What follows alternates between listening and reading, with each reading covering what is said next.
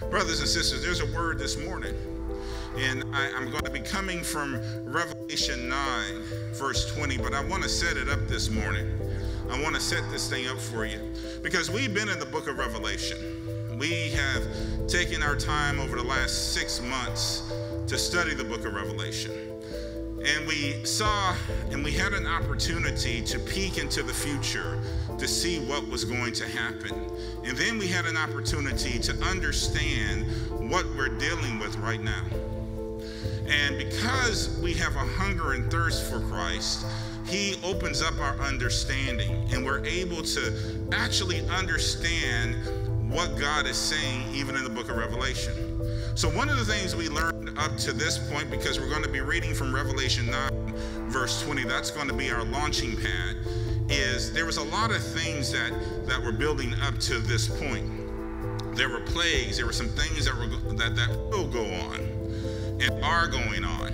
And the one thing that people did was they were consumed with whatever the plague was and trying to protect themselves from what was happening.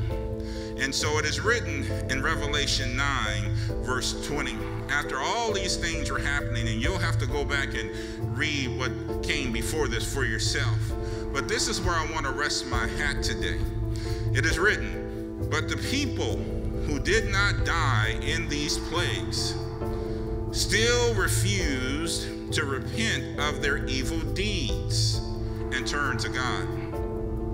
They continued to worship demons and idols made of gold, silver, bronze, stone, and wood, idols that can neither see nor hear nor walk.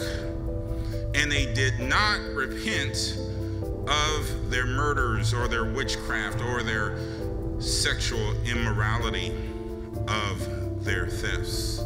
I want to rest my hat on this morning related to what we're seeing in the land right now. But I want to talk to you about a virus that's much greater than what you're hearing about today. And the subject of this message is the mother of all viruses. You know, there's always a mother lode. There's always something greater than what you see. So there's a mother of all viruses. And that mother of all viruses is unrepentance. It's a plague. People have taken on a plague of unrepentance, and God is doing everything He can to shake us, to get our attention, to say, I am God. I love you. I don't want to force you to want me, but I want you to know that there is a timeline for things to happen, and I'm trying to show you this is the time to repent.